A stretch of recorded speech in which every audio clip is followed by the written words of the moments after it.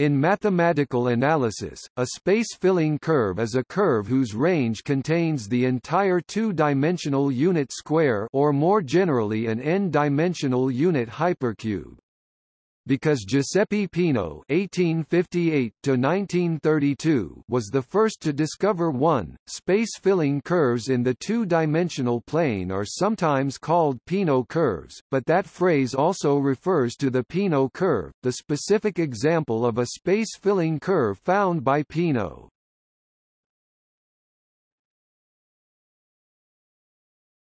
Topic: Definition. Intuitively, a continuous curve in 2 or 3 or higher dimensions can be thought of as the path of a continuously moving point. To eliminate the inherent vagueness of this notion, Jordan in 1887 introduced the following rigorous definition, which has since been adopted as the precise description of the notion of a continuous curve. In the most general form, the range of such a function may lie in an arbitrary topological space, but in the most commonly studied cases, the range will lie in a Euclidean space such as the two-dimensional plane, a planar curve, or the three-dimensional space curve. Sometimes, the curve is identified with the range or image of the function, the set of all possible values of the function, instead of the function itself. It is also possible to define curves without endpoints to be a continuous function on the real line or on the open unit interval 0, 1.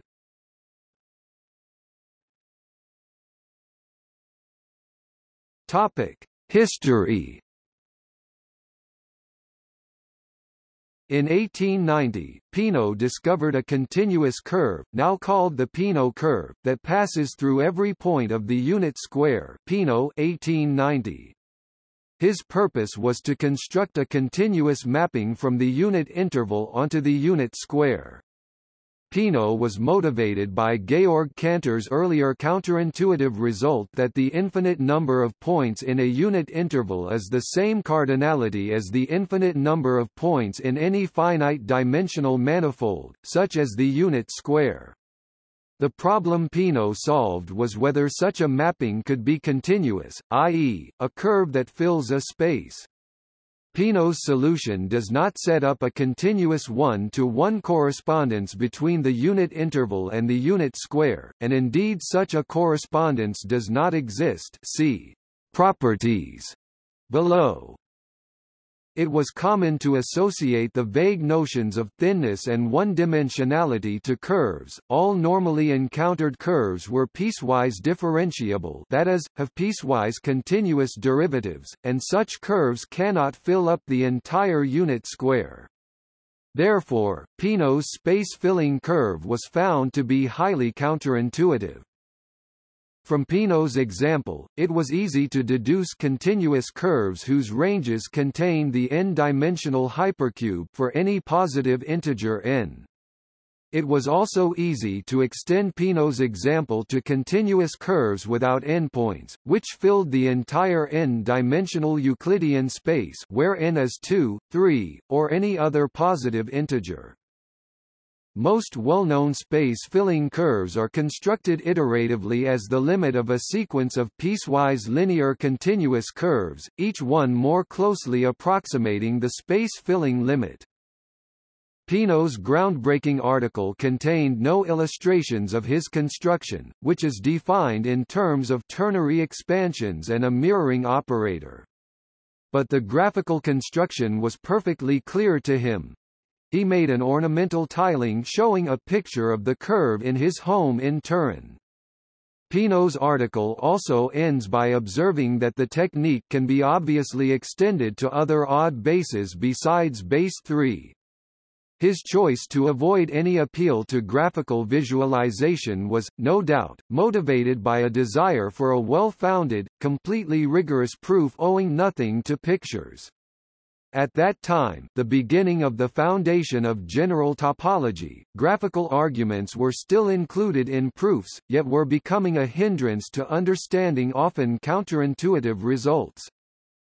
A year later, David Hilbert published in the same journal a variation of Peano's construction, Hilbert 1891. Hilbert's article was the first to include a picture helping to visualize the construction technique, essentially the same as illustrated here. The analytic form of the Hilbert curve, however, is more complicated than Peano's.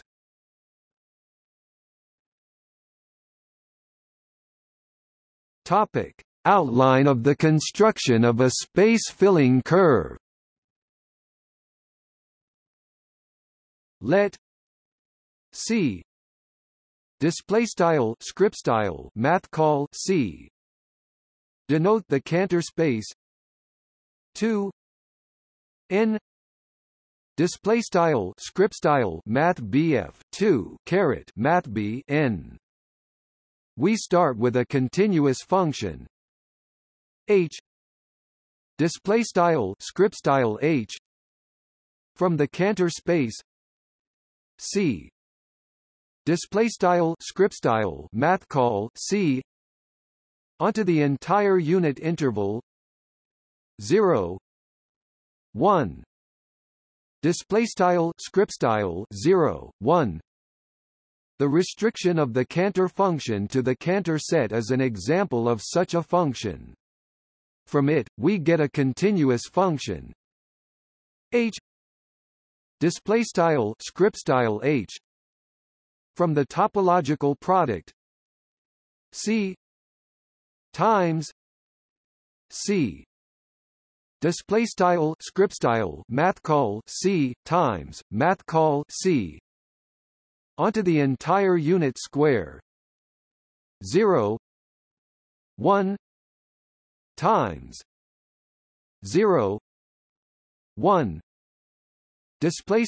script style 0 1 times 0 1 by setting h x y equals h x h y display style h x y equals h x h y.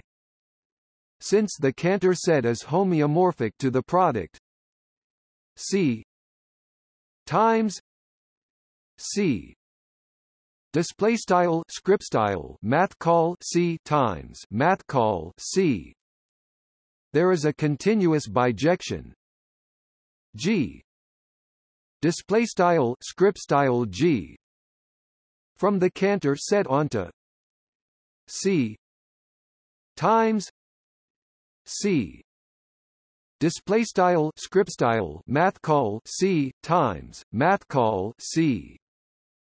The composition F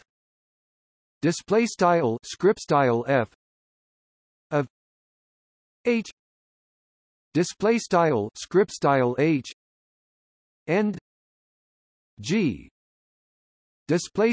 script style G is a continuous function mapping the Cantor set onto the entire unit square. Alternatively, we could use the theorem that every compact metric space is a continuous image of the Cantor set to get the function f script style f. Finally, one can extend f script style f to a continuous function f script style f whose domain is the entire unit interval 0 1 script style 0 1. This can be done either by using the Tietz extension theorem on each of the components of f script style f, or by simply extending f script style f linearly, that is, on each of the deleted open interval a b script style a b. In the construction of the Cantor set, we define the extension part of f display style script style f on a b display style script style a b to be the line segment within the unit square joining the values f a display style script style f a and f b display style script style f b.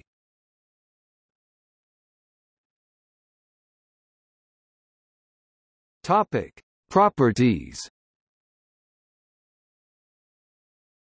If a curve is not injective, then one can find two intersecting subcurves of the curve, each obtained by considering the images of two disjoint segments from the curve's domain, the unit line segment.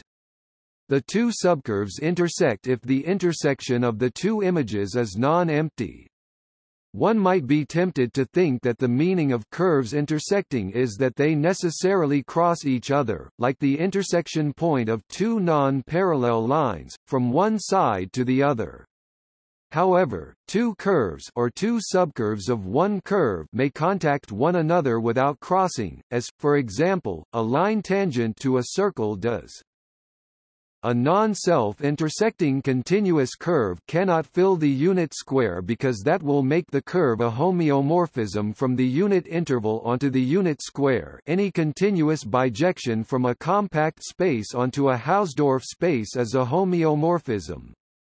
But a unit square has no cut point, and so cannot be homeomorphic to the unit interval, in which all points except the endpoints are cut points. There exist non-self-intersecting curves of non-zero area, the Osgood curves, but they are not space-filling. For the classic Peano and Hilbert space-filling curves, where two subcurves intersect in the technical sense, there is self-contact without self-crossing. A space-filling curve can be everywhere self-crossing if its approximation curves are self-crossing. A space-filling curve's approximations can be self-avoiding, as the figures above illustrate. In 3 dimensions, self-avoiding approximation curves can even contain knots. Approximation curves remain within a bounded portion of n-dimensional space, but their lengths increase without bound. Space-filling curves are special cases of fractal constructions. No differentiable space-filling curve can exist. Roughly speaking, differentiability puts a bound on how fast the curve can turn.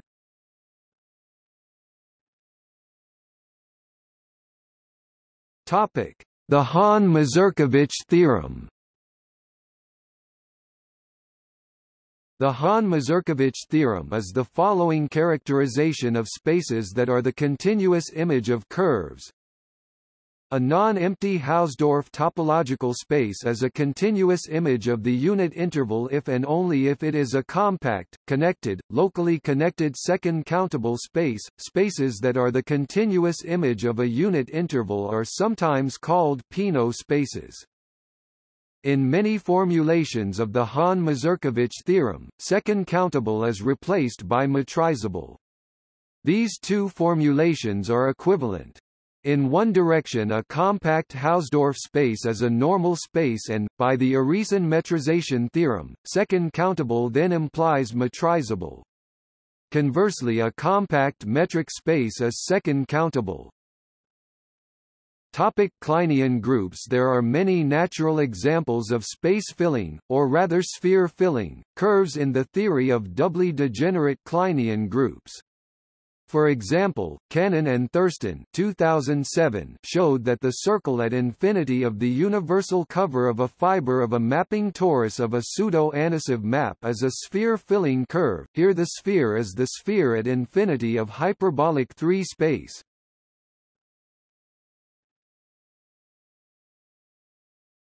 Topic: Integration. Wiener pointed out in the Fourier integral and certain of its applications that space-filling curves could be used to reduce Lebesgue integration in higher dimensions to Lebesgue integration in one dimension.